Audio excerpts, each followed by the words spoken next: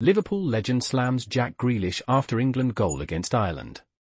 Liverpool legend John Aldridge has slammed Declan Rice and former Aston Villa skipper Jack Grealish for switching their international allegiance.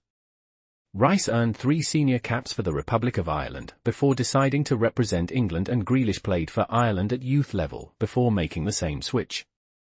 Both players were booed as they scored in England's 2-0 win over Ireland in Dublin. Aldridge believes Rice and Grealish's decisions to turn their back on Ireland is not right on so many levels. He feels switching international teams shows a lack of respect. Please subscribe to my channel.